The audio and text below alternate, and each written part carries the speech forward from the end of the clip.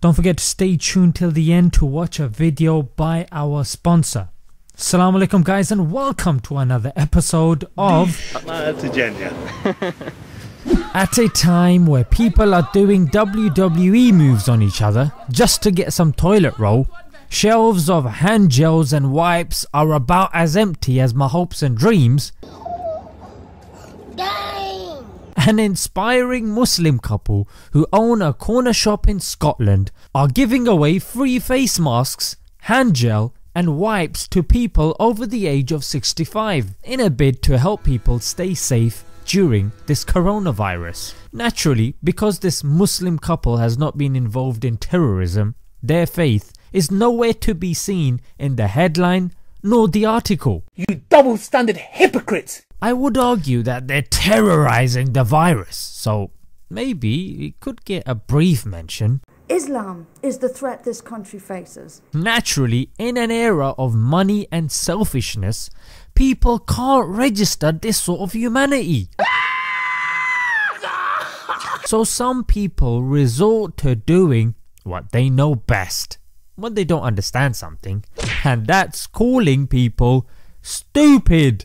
Yeah, and mocking them, of course. Beardy weirdies in their pajamas. I mean, if intelligence is considered being selfish and materialistic, then I too would rather be considered stupid. What?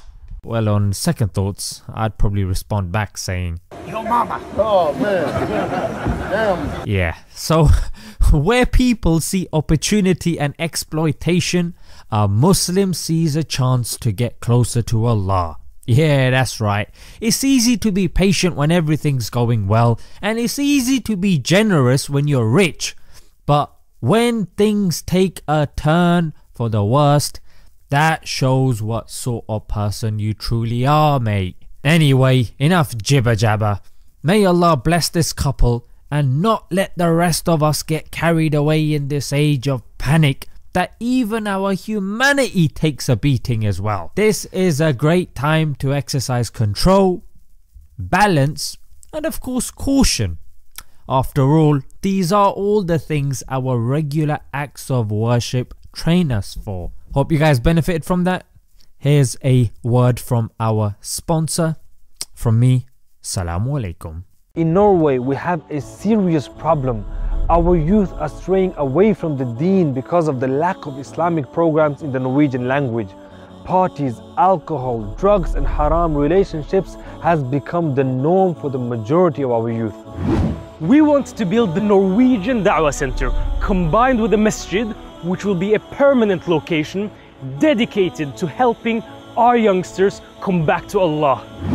Just like owning properties gives you ongoing money every single month, in the same way, when you help us buy the property for this masjid, you get something much greater every single month, and that is the ongoing reward from thousands of Muslims praying, reading Qur'an and coming back to Allah. Imagine just one young Muslim who starts praying. When he gets married, all 3 of his kids will also be praying. And when they have 3 kids each, now that's 13 people praying to Allah. But guess who is getting the reward? You are! And that's just through one person who, out of maybe thousands of people, comes back to Islam through this center, inshallah. Our Prophet ﷺ called this Sadaqah Jariyah, a charity that gives you continuous reward even after you pass away. So the choice is yours. Will you invest in your akhirah? Donate now and share in the reward from this center for as long as it exists. And don't forget to share this video so you can get the reward of others donating for free.